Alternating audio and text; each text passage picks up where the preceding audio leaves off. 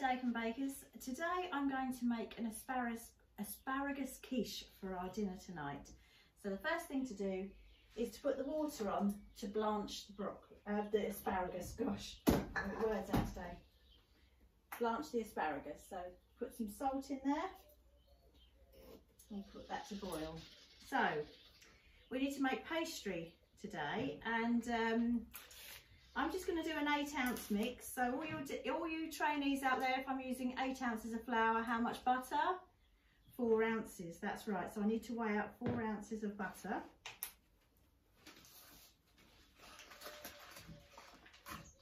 I've just had this standing out of the fridge, so it's reasonably soft. Yeah, that's 4 ounces. We're going to put that in there. Now, I spoke to Sarah, well, I had a message from Sarah earlier that Elizabeth had spoken to her about my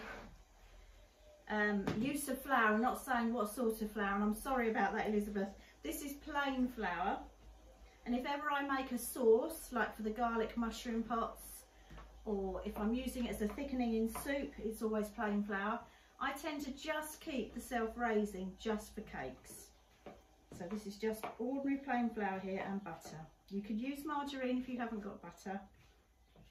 So I'm going to rub that in with my fingertips. And by the time I've rubbed this in, I think my water would have boiled the asparagus. And if you can see the asparagus in front of me, I've cut it in half because they're quite thick spears and quite long, and then that means I can get quite a bit of asparagus into my quiche. Right, let's get that all mixed in. So today I've spoken to Rebecca and her family, and we're going to do an Indian banquet.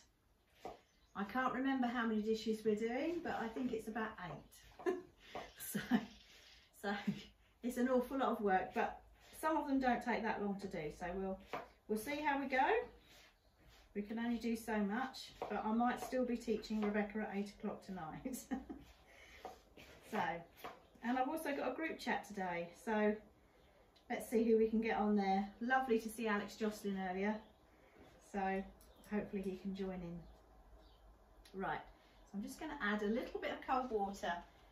So if we're going to follow every recipe book in the world, it will be 8 spoonfuls because it's 1 spoonful per ounce.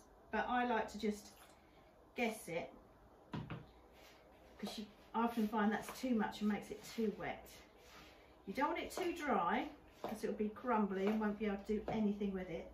But you don't want it too wet either, because then it just all sticks together and makes a terrible mess. So just bringing that together.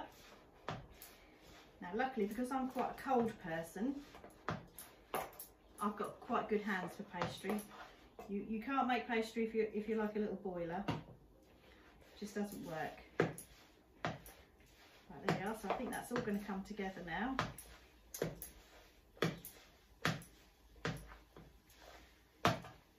Get that into a bowl, and then I'll wash my hands so I can put the asparagus in.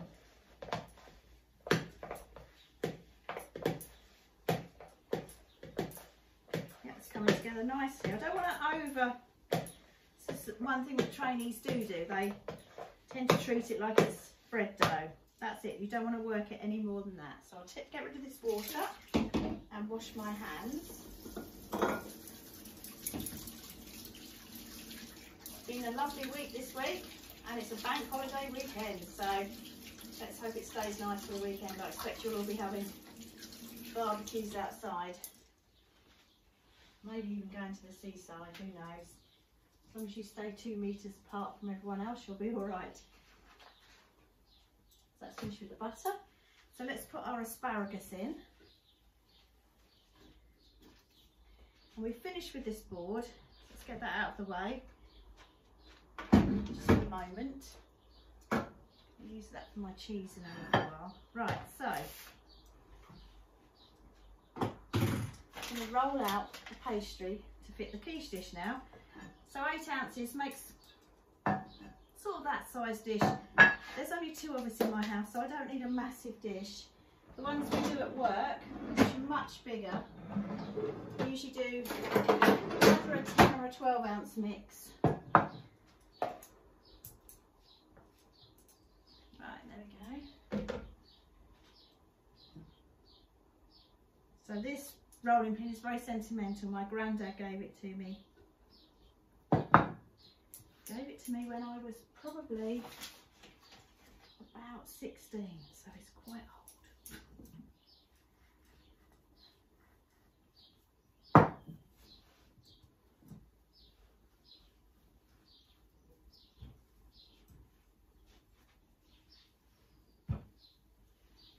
So if I was mean, I probably could have got away with 6 ounces of flour, but I like it to fill the dish nicely, and I don't want any holes. So we're nearly there.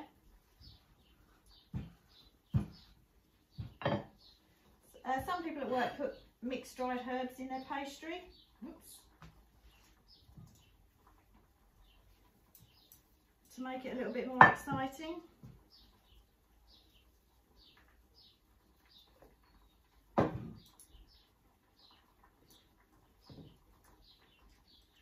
I'm going to get it to fit into the dish.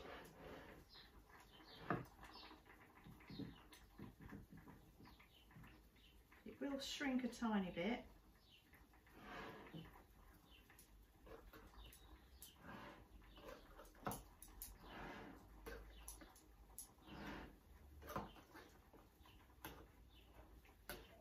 Now, turn these into jam tarts or another little quiche. Just crinkle up our edges.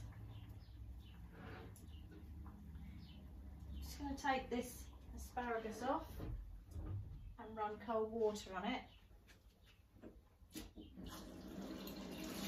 Cold water stops it cooking, so I've decided that's plenty long enough. So let's put some nice cold water. If I was in a production kitchen, I'd put it into some ice straight away, but just cold water will do here. Yeah, that's in some cold water. So I'm just crinkling around our edges. Now, I don't know many of you that would have a cooker like mine. I know some of the trainees I've learned have got cookers like mine. But if you're in a normal electric gas oven, what you do now is you put some greaseproof paper in the dish, and then I've got these, which are baking beads, which are stuck in there. Right, so there's just ceramic beads. So what you do is you put greaseproof paper in the ceramic beads, and then you put it in your oven for probably about 15 minutes, just to brown off the pastry, crisp it on the bottom, so that when you put in your filling, it doesn't go straight through. Now, because of my cooker and because it is a solid bottom that is red hot, it cooks at the bottom as quickly as it cooks at the top. So I can actually get away with putting this in without cooking the pastry. So pretend we're at home, you're home.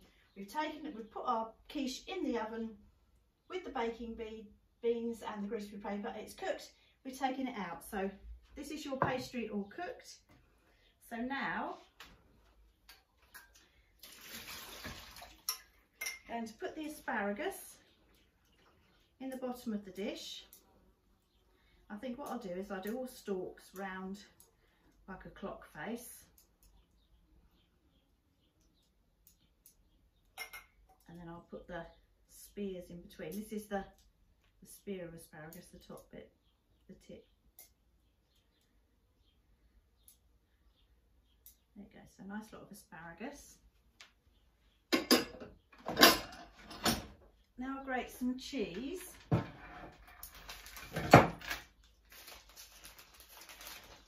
Oh, sorry, I made myself a coffee a little while ago.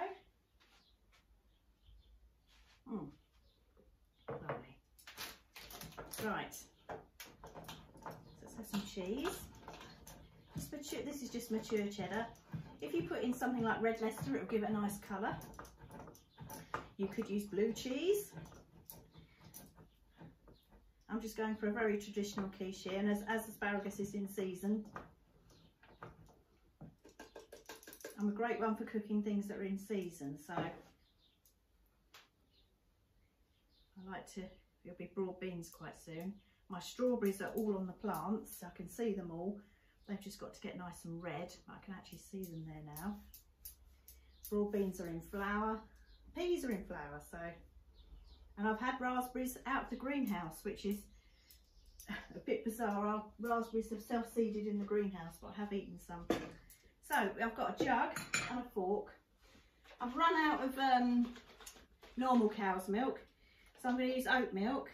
I've never used it for a quiche before. I presume it's fine. We'll find out when I try to eat it later. So that's about half a pint. And to that I'm going to add 3 eggs.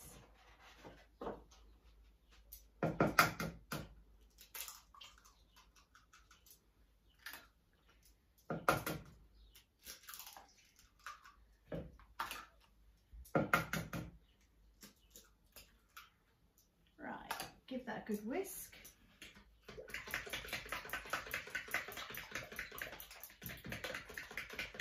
Oat milk is different to normal milk. It's almost a bit thicker, but I'm sure you can use it for this.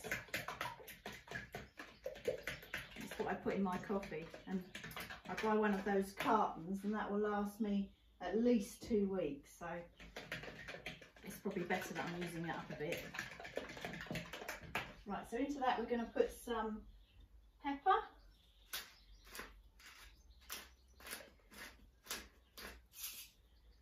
And some salt.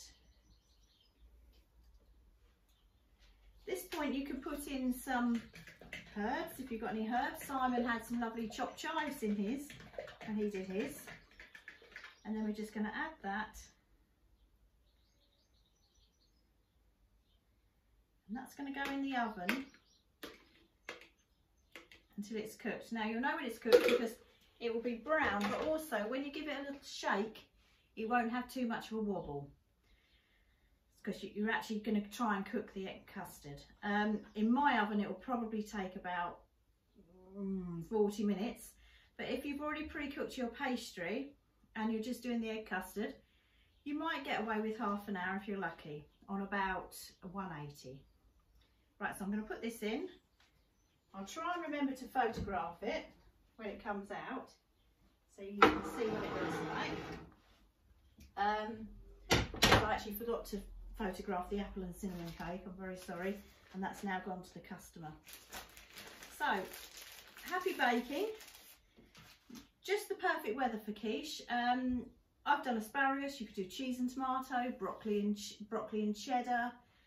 You could literally do whatever you've got in your store cupboard. I won't say whatever, I wouldn't want a parsnip quiche myself, but have a look and see what you can find. Mushrooms very nice in a quiche, leeks are nice, so yeah, there's lots of vegetables you can put in there just to use them up. Okay, well, happy baking, and I'll speak to you soon. Bye.